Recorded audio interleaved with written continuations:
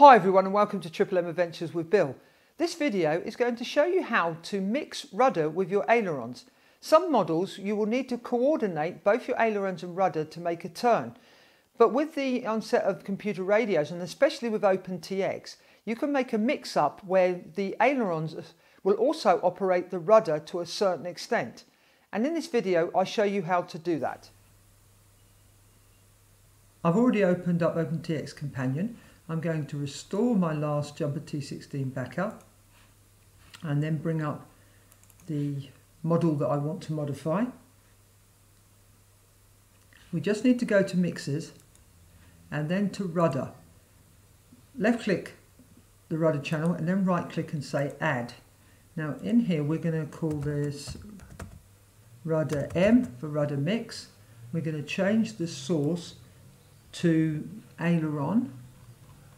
We just scroll down to Aileron and then we can set the weighting of the rudder mix. So let's just say 40. I would say that might be a little too much. Let's say 30 actually. And then say OK.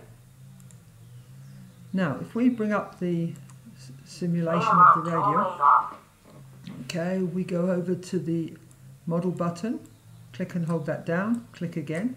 Now we can see our channels. And if we go to the rudder, which in my case, because I fly mode 1, is on the left, you'll see my rudder goes up, left and right.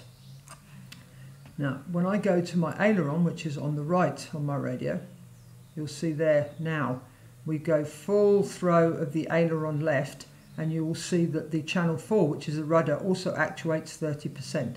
So that helps instigate the turn. And again, going to the right, you'll see we've got full aileron deflection and 30% deflection of the rudder, which then helps initiate the turn. On some models, there's only one model that I've ever built that I've used it on, but I put that mix in and it just helps the model turn, because sometimes the model will just roll and not actually turn, so the rudder will help pull the back of the aircraft around.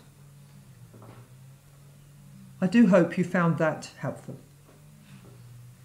Thanks for watching this video, and if you enjoyed it, please give it a thumbs up and please share it with your friends. And if you have any comments, please leave them in the comments section below. I'd love to hear from you. Thanks for watching. Happy flying. Bye for now. Disarm motors.